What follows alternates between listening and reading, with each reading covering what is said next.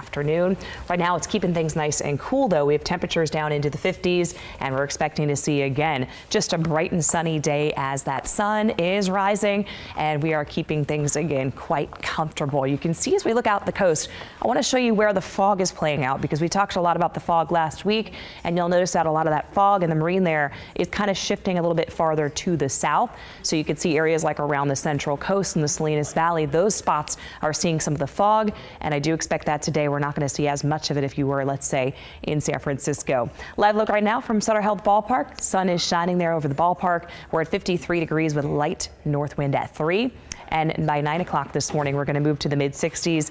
Highs today will ultimately get into the lower to mid 80s. And we're looking at that north wind about 10 to 15, especially into the middle of the afternoon. This is a great view here from Sierra Vista as we start to look to the east there towards Highway 49 in the foothills. Temps are in the mid 50s right now. We'll get to the lower 60s by 9 a.m. And by 3 o'clock, we're looking at highs in the low to mid 70s. Not as much wind expected in the foothills. Same story for the Sierras. We're eyeing right now Interstate 80 folks driving right into the sun. They're going east across Donner Summit. Cold morning in the mountains at 30. We're going to be in the upper 50s by noon. Daytime highs are only going to climb to the upper 50s today in the Sierra. So that north breeze will be with us and it's going to stay along with us into the middle of the week. Sunny skies ahead, gradual bump in the temperatures each day going into the middle of the week. And Wednesday looks to be the peak of our warmth as this area of high pressure strengthens. But we're going to keep an eye to the north in the coming days, especially Thursday and Friday. These cool waves go by to our north and we'll have one that'll get a little closer to us for the start of the holiday weekend on Friday.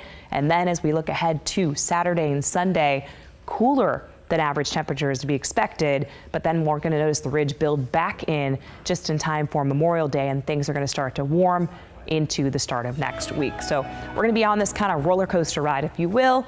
The spring swings, as I like to call it. We'll go from the mid 80s today, upper 80s to lower 90s Tuesday and Wednesday, and then eventually we'll back down to the low 80s by Friday, even upper 70s, guys, for Saturday. Then we go